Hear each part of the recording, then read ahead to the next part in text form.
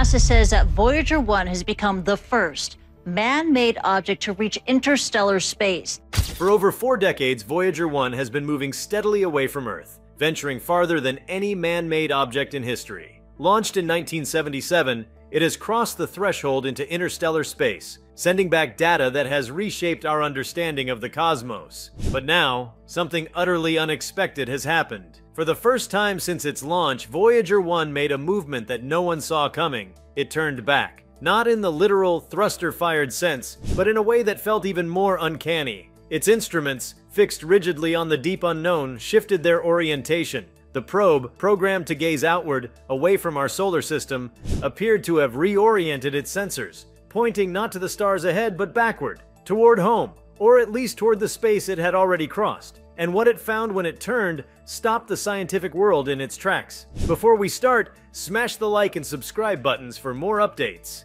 It wasn't a malfunction. Engineers and mission controllers confirmed that the system was fully operational. There was no error in code, no fluke in its instruments. Voyager 1 had, of its own automated programming, executed a sequence that led it to look back. What came through the transmission channels, after days of decoding weak, delayed signals across billions of miles, was unlike anything the scientific community had ever anticipated. It wasn't simply an image or a burst of data, it was a signature. A pattern so precise, so structured, that it immediately triggered alarm, awe, and disbelief across every listening post on Earth. The signal revealed a spatial anomaly that had gone unnoticed for decades. Not a planet, not a comet, but a vast region of structured energy. In the pitch-black void between stars, Voyager 1 detected geometric waves, rippling with rhythms that mirrored nothing natural. These weren't gravitational waves nor magnetic pulses, they had harmony, measured repetition. Some sections looped, others grew exponentially in frequency before collapsing back to near silence. This was no cosmic accident. The waves had symmetry, they had timing,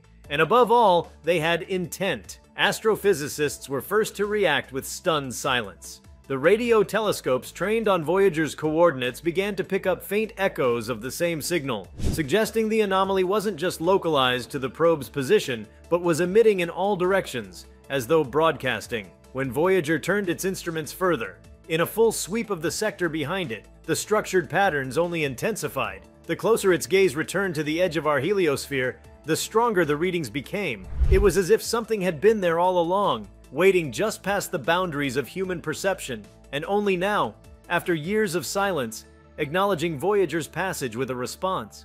And then came the image. Voyager 1's low-resolution imaging systems were never intended to be used in interstellar space. Most scientists had long dismissed the usefulness of its cameras past Neptune, but when those obsolete lenses were reactivated and the data slowly trickled in, something impossible took shape. A literal figure emerged in the grainy capture, barely distinguishable from background radiation at first, but unmistakably real upon closer analysis. It wasn't a spacecraft, nor a body of rock or dust. It was a structure, hanging silently in space, impossibly large and yet emitting no visible light of its own. Triangular in form, but not consistent in angle, it seemed to shift, not physically, but perceptually. Its outline warping depending on how it was viewed in successive image frames. It was as if the object refused to be defined by the physics Voyager knew.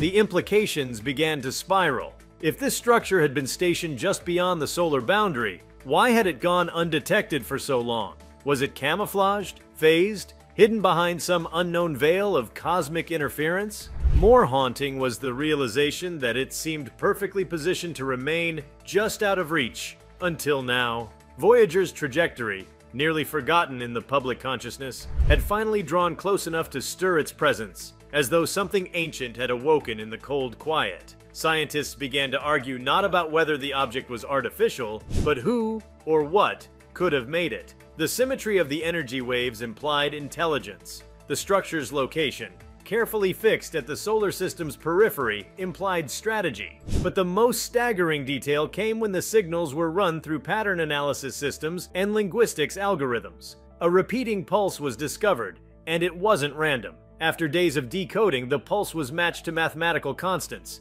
P, the Fibonacci sequence, the golden ratio. These weren't merely universal numbers, they were hallmarks of intelligent design, foundational blueprints that no natural process would ever repeat so precisely in sequence. As the world space agencies huddled into emergency conferences, Voyager 1's data stream changed again. This time it wasn't an image or waveform, it was motion.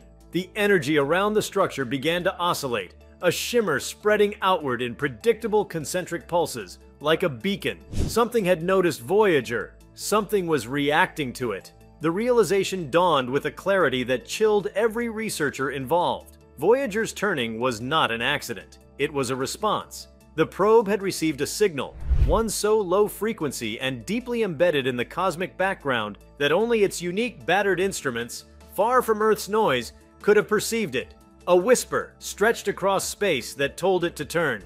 The deeper horror, though, wasn't in the object itself, or even the fact that it responded. It was in what Voyager's orientation revealed next. The void between stars, previously thought empty and uneventful, now lit up with hundreds, possibly thousands of faint energy signatures, like the first stars piercing through cosmic fog.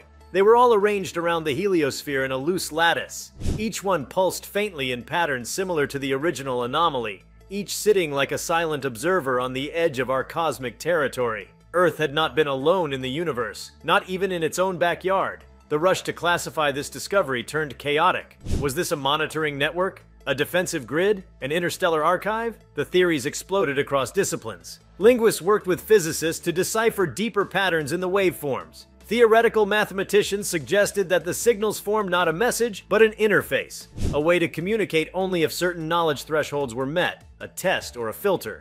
And that was when the most haunting interpretation began to spread. Not officially, not in press releases or academic journals, but whispered in labs, online forums, and private messages between senior scientists. What if the signals weren't a greeting, but a warning? What if the orientation of Voyager 1 triggered a protocol meant to activate only when something left the solar system and looked back? What if turning around from out there was the one thing that was never supposed to happen? The probe continued to transmit. Every hour brought more complexity to the waveforms. Some began to show fractal geometries, infinitely recursive structures that seemed designed to trap or loop processing systems. AI models trained on them would lock into endless calculation cycles, forced to chase an ever-changing pattern. It was as though the signal was testing the limits of human interpretation, mapping our cognitive framework by how our machines responded.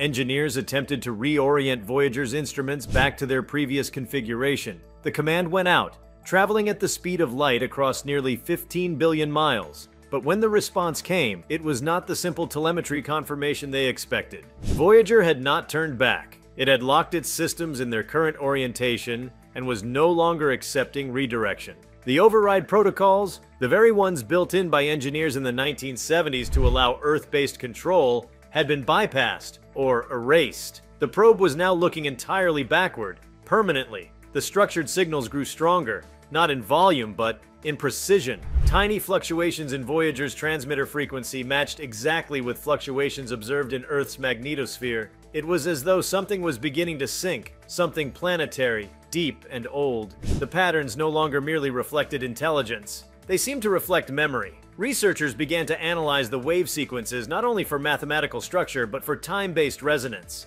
One chilling pattern emerged, a frequency that pulsed in cycles matching mass extinction events on Earth. Another matched solar activity trends across millions of years. And one, still being interpreted, matched human population growth, not in recent centuries, but dating back to a period before recorded history. It was no longer about observing the cosmos. It was about being observed, perhaps always having been observed. And then came the silence. In a final burst of data, Voyager transmitted a pulse unlike any other. It contained no waveforms, no imagery, no readable code, just a single unbroken tone that persisted for 3.4 seconds before everything went quiet. Every system still reported power. Every subsystem showed green, but no new data came. Voyager 1 had stopped speaking. The implications echoed through every scientific institution, every government agency, every back-channel communication line on the planet. The oldest ambassador of human curiosity had turned, seen something in the darkness, and now refused to continue.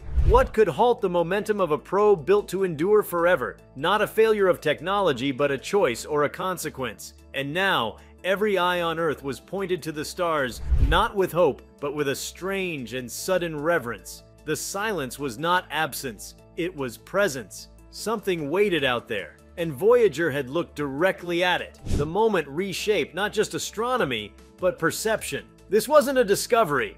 It was an encounter, one that might have been brewing for millennia, hidden in plain sight just beyond the curtain of stars. Voyager 1, in its lonely drift across eternity, had touched something vast, quiet, and watching. The cosmos had blinked, and for a moment, through the lens of an aging satellite, it looked back. If you liked this video, please give it a like and subscribe to our channel. Also, leave your comments below and tell us, what are your thoughts on Voyager 1 turning back? What do you expect? We want to hear from you. Thank you for watching, and see you next time.